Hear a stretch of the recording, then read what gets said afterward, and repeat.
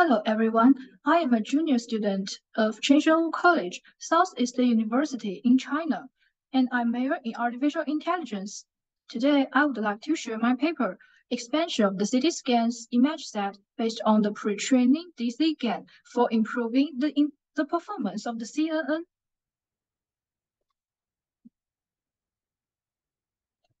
Diagnosis of COVID-19 based on CT scans images using artificial intelligence can massively reduce medical manpower, time, resources, and reduce misdiagnosis rate. However, there are few relevant image set publicity available at present, which is not conducive to the training of the models, such as classification. And transfer learning has been extensively considered in image classification, but less utilized in image generation.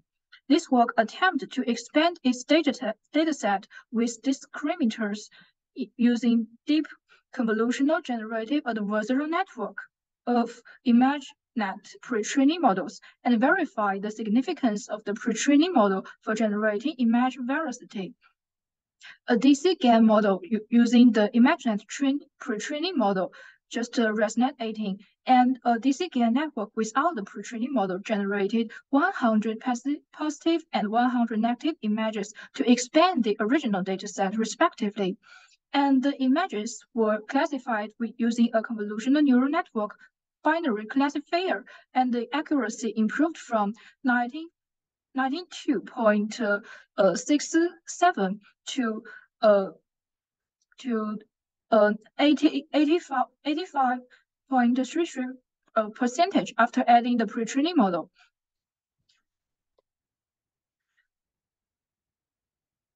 Well, the dataset used in this study is from the UCSD study group, contains 349 CT scan images of COVID-19 positive cases and 397 CT scan images of negative cases.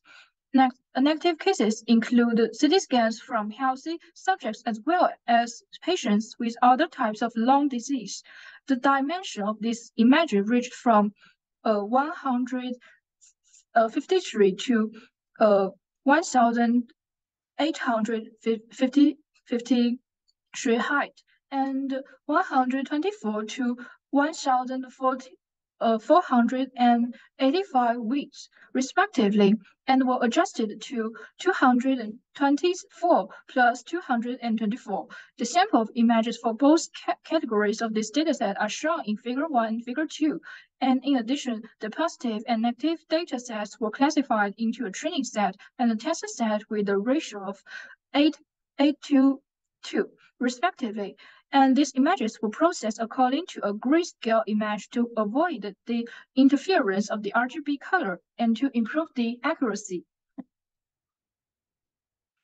And the model I used is based on DCGAN, but I made a little improvement, that is to introducing the ImageNet pre-training model.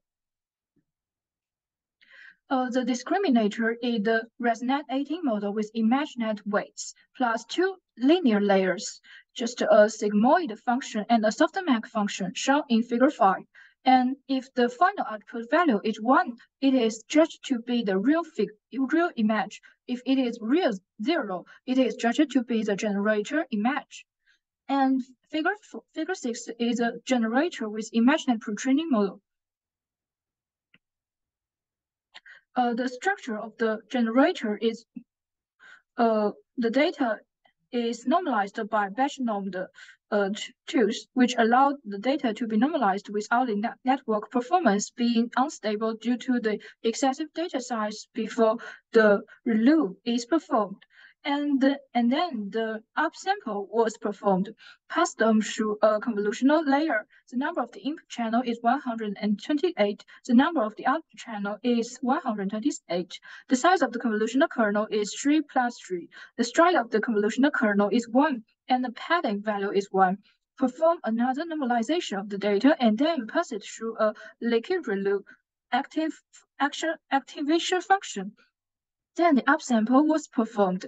Passing through a convolutional layer. The number of the input channel is 128. The number of the output channel is 64. The size of the convolutional kernel is 3 plus 3. The stride of the convolutional kernel is 1. The padding value is 1. And then the data is normalized by the batch normed and upsampled again.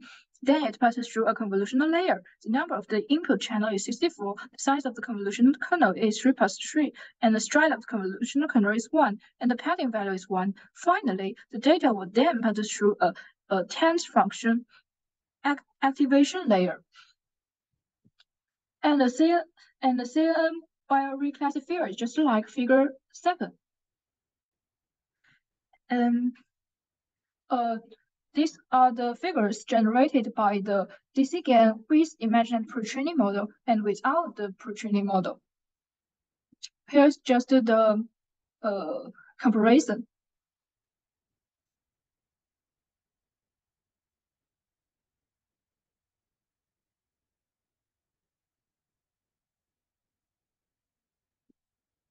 After 100 images was generated based on the positivity line images by DCGAN model, whose discriminator is based on the imagined pre-training weight, and the figure on the last slide provides a sample of the generated dataset. Similarly, 100 images was generated on the negative line images.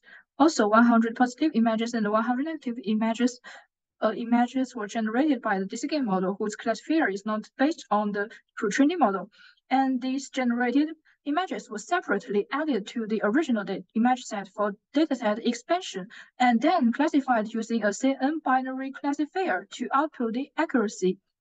The accuracy of the model with pre-training model shown in Table 1 was found to be 85.33%, while the accuracy of the model without the pre-training model was 82.67%, with an increase of 2.66%. The improvement of the classifier accuracy showed that image generated by the DCGAN model, of which the discriminator with imagined pre-training model are more realistic. ImageNet is a large ImageNet database containing millions of pictures and more than 100 different categories. By pre-training the model on the ImageNet, the model can learn a large number of generated features relevant to the image recognition task, which makes the model more generalizable to new tasks. Thus, the pre-training model using ImageNet can improve the accuracy of image classification. Using the GradCam visualization in just figure 9 and figure 10 to analyze and compare the focus on the image of the discriminator, well, the red area represents the focus of the discriminator. It can be found that the discriminator using ImageNet pre-training model is more accurate in capturing image details. For example, just for the same image, the discriminator without the pre-training model focuses more on the white position of the edge, which is almost beyond the loss.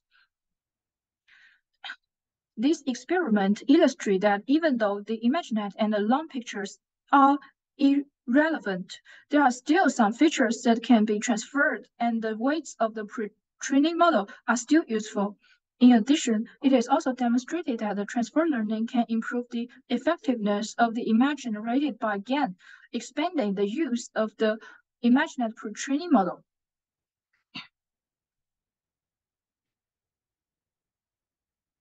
The shortcoming of this experiment is that the pre-training model only used the ResNet 18, thus the validation of the transfer learning is not necessarily representable. Various pre-training models, such as VGG, can be also tried in the future to verify the application of the ImageNet pre-training model and transfer learning in GAN discriminator. That's all for my presentation. Thank you.